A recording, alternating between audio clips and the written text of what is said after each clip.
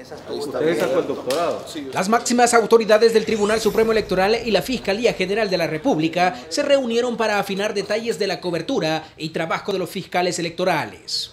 Hemos hablado acerca del despliegue de todos los fiscales electorales que se van a tener, así como de la vigilancia que va a tener la Fiscalía General de la República para evitar que se cometan cualquier tipo de delitos de índole electoral, ya sea en la primera o en una eventual segunda vuelta. Los magistrados del TSE aprovecharon la reunión con el fiscal general para solicitarle a su equipo de trabajo que ponga estricta atención a delitos cibernéticos, de los cuales ya han sido víctimas en repetidas ocasiones. De los hackers, por ejemplo, que atacan nuestros sitios.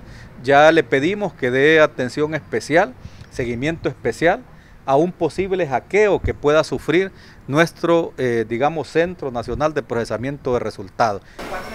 En este contexto político, el Centro de Intercambio y Solidaridad anunció su 13ª participación en elecciones salvadoreñas con 70 observadores que han iniciado su trabajo desde el 2 de enero. Esperamos que estas observaciones sirvan para fortalecer el proceso el 3 de febrero. Estas personas serán los ojos de los comicios en 9 municipios de 4 departamentos del país, entre ellos San Salvador.